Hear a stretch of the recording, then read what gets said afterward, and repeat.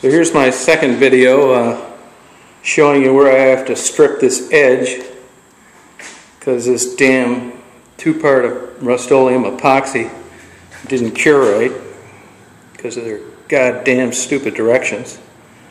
So I had to do this whole front lip, which isn't the end of the world, but it's a pain in the ass. And I had to go back to about here. Now if you look at this and I step back and I show you the whole garage, it's a single car garage. And in the first video I mentioned that I started applying the chemical based on the temperature right away. Well, that's the mistake.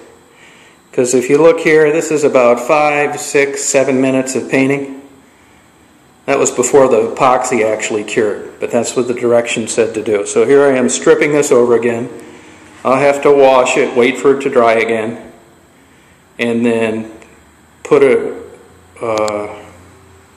another coat of this goddamn two-part Rust-Oleum Epoxy on, and hopefully you'll be done with it. Now I called them early on, they said you could put 2 coats, but I'm so jaded and burned out with this.